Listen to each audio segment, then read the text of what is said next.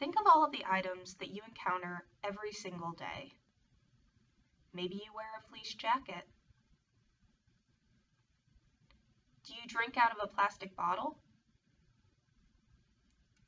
Or maybe you use a face wash or toothpaste in the morning. What do you think all of these items have in common? If you guessed contains plastic, you'd be right. Plastics are part of modern everyday life, and many of the items we encounter each day contain plastic in some form.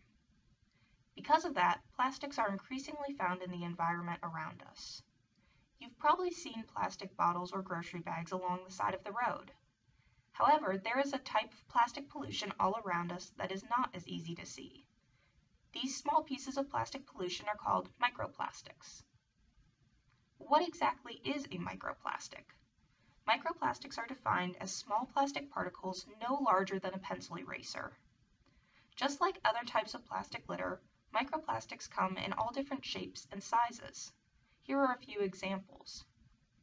Microplastics come from many sources, including the breakdown of larger items such as styrofoam, plastic bags, bottles, plastic wrappers, and tires.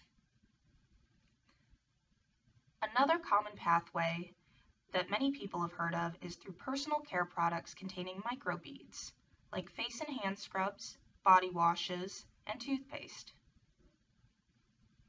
There is a lot we don't know about microplastics since it's a new type of pollutant. One thing that we are interested in is how these microplastics might enter food webs and end up in fish that humans eat. We believe that microplastics enter the food web through tiny plants and animals, called plankton, or directly by animals that filter the water around them, like mussels or insects.